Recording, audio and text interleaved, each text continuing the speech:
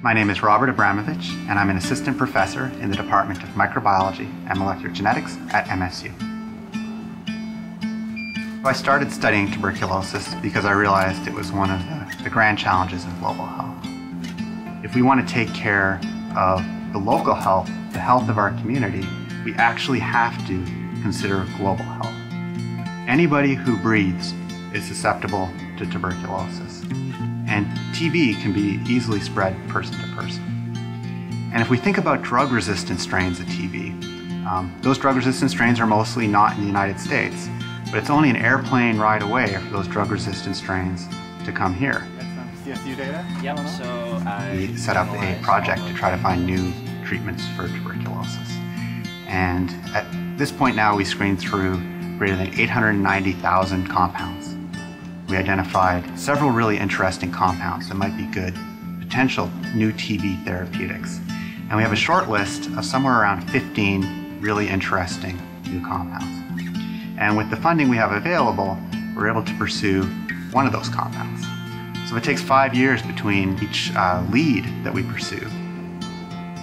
With additional funding, what we could do is we could pursue these potential new avenues in parallel, right? So instead of doing one compound at a time, maybe we can do 5 at a time. And that way we might more quickly realize what is the right path to pursue for the research. And so funding can really accelerate our ability to make real progress.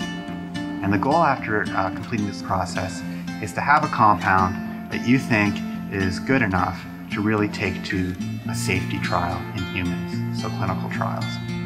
So there's a slogan out there that people use in the TB world that is, TB anywhere is TB everywhere, right?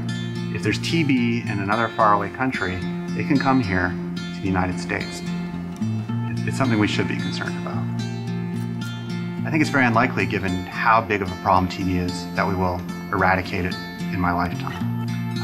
But if we can develop new tools, we can certainly lessen the impact of the disease, and we could also hopefully slow the tide of the drug-resistant strains that are spreading. We have to find, sort of joy and happiness even in the process of discovery. So even just finding these things, even if they may not lead to cures, the excitement of the discovery is what really drives scientists and drives us in the lab.